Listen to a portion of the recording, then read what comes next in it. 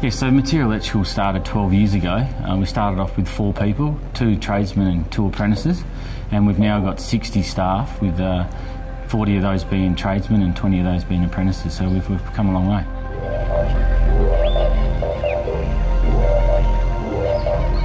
I started Barmelco Electrical in 2005. That was working throughout the town, throughout the Pilbara, domestic, commercial, industrial, mining. Picked up the contract with Woodside, which we currently have a few guys working out on the FPSOs, and the business has now travelled from 1 employee to around 30 employees.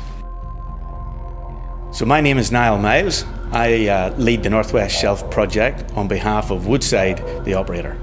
So my involvement to date in Woodside's Reconciliation Action Plan has really been twofold.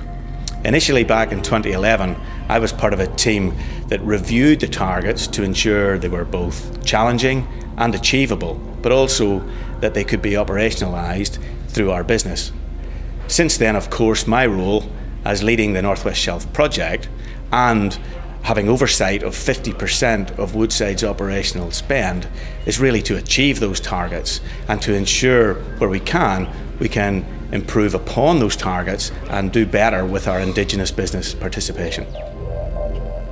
We had been trying for years to break into the oil and gas industry, and we had absolutely no success. We did not know who to turn to until Connie called me one day, introduced herself and said, "How would you like to come to our office and have a meeting?" And from there, things just seemed to flow really smoothly. Yeah, it sort of came about at a Supply Nation Perth event where you get to meet other members of Supply Nation, and I was lucky enough to meet Connie there, and she spoke to her about how we were keen to get in the oil and gas industry, and she sort of gave us the opportunity to talk to her and other members of Woodside, and they guided us through the process of what our business needed to do to work in the oil and gas sector. And look, today it's we're up here working, which has been a tap on the back for both parties. So Woodside has a long and proud history of 30 years of operations in the Northwest, and engaging Indigenous businesses from our community in which we operate is an important part of our contribution to the local community. Approximately 80% of all operational spend is through our contractors. That creates a super opportunity for Indigenous business participation and direct and meaningful impact in the creation of wealth in those local communities. Although it wasn't an easy transition initially to offshore because we hadn't really had that experience, they did mentor us through the process. Their contracts manager sort of nurtured and steered us in the right direction. It was approximately about an 18-month process between the initial concept being put through to us and landing a person on the platform.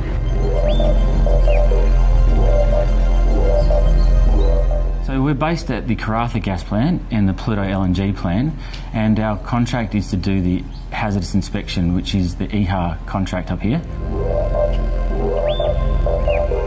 So we're going around the plant looking for anything that's hazardous when it comes to electrical equipment to make sure that there's no faults on that equipment, and we have to do this regularly, so we're making sure that we're doing preventative maintenance.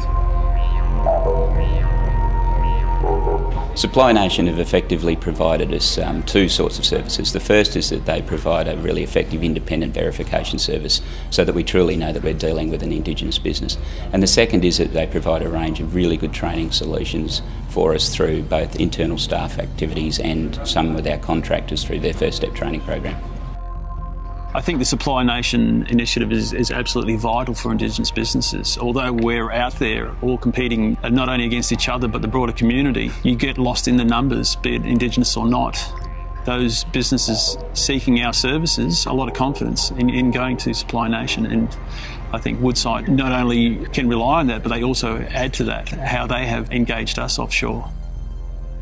I was present the day the 3 contractors signed the maintenance contracts at the visitor centre at Karratha Gas Plant, and in breaking this ground, these businesses are charting a path into a much bigger and wider opportunity set in the whole oil and gas business. These opportunities that Supply Nation and Woodside have created for our business has given us opportunity, given us the tools to be able to take on young Indigenous guys through apprenticeships. We appreciate that immensely, and so we want to give that back and push that as far as we can. We want to expand and see where we can go with it all.